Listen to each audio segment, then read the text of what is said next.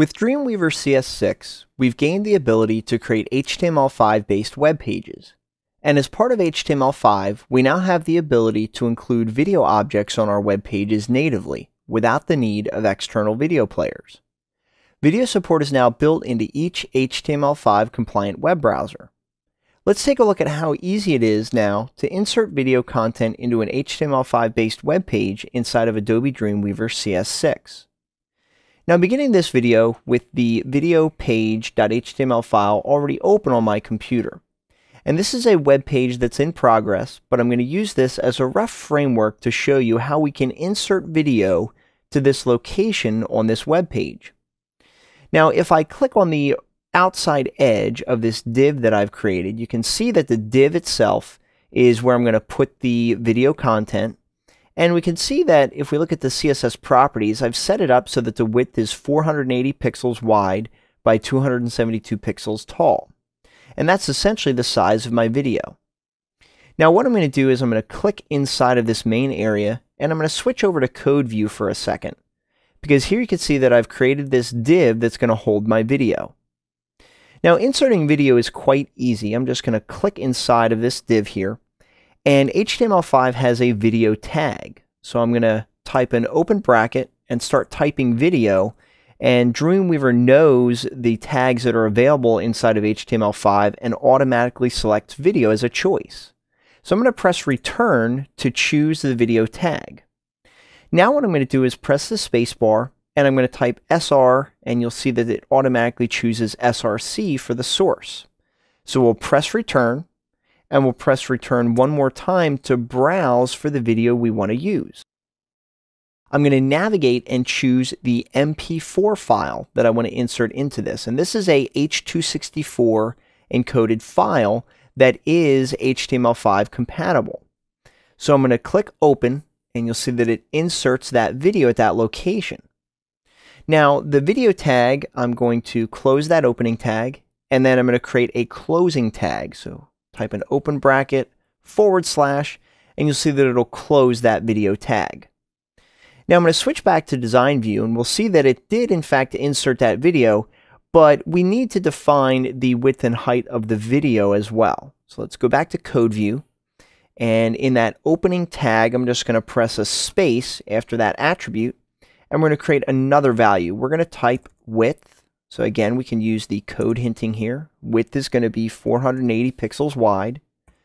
Then I'm going to type another attribute, which is going to be the height.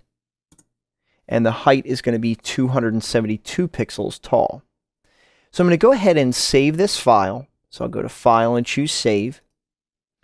And what I'm going to do is switch to Design View. We can see that there is now, in fact, a video there. We can tell in our tag inspector that there is, in fact, a video there.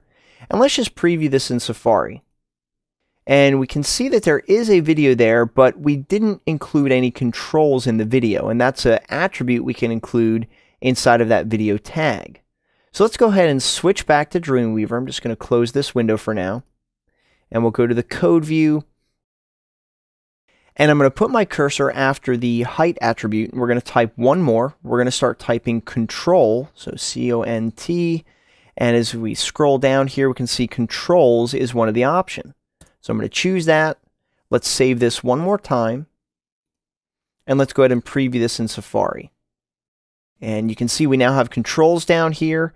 And if we play the video, we can see that the video is playing as expected. We can pause this.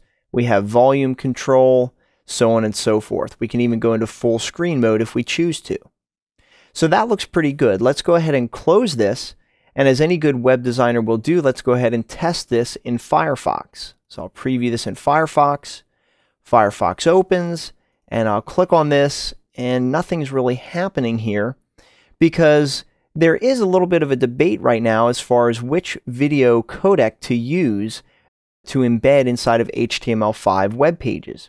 And Firefox chose to embed a different format, which is the OGG format.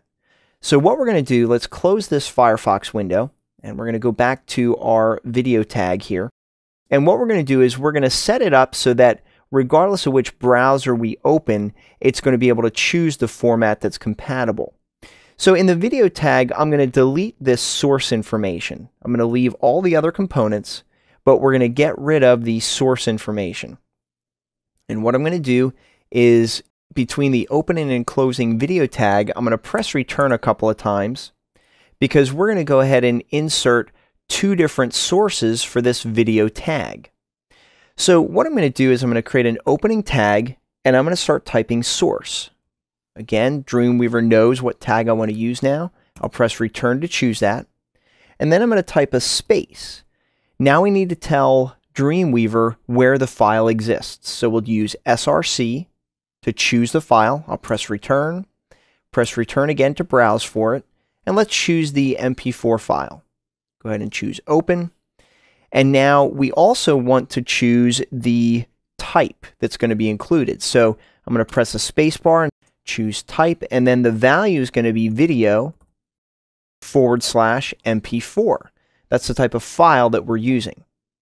Now this source tag is a self-closing tag, so we'll type a / and then a closing bracket, and that has now defined the H.264 codec file. Go ahead and press return. We're going to choose another source.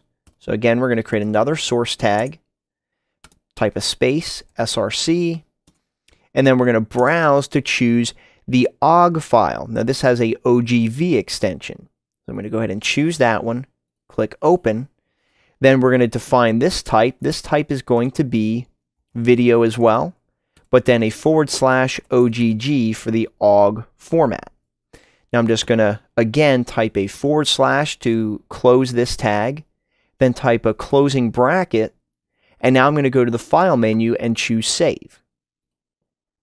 Now in design view, nothing has really changed, but let's preview this in Safari to make sure that that still works. Again, the video plays as expected. Let's go ahead and close that one, go back to Dreamweaver, and let's preview this web page in Firefox. This time when Firefox opens, we have the controls down here at the bottom. When we click the play button, the video now plays as expected inside of Firefox. As you can see, with Dreamweaver CS6's support for HTML5, inserting video content into your web page is easier than ever.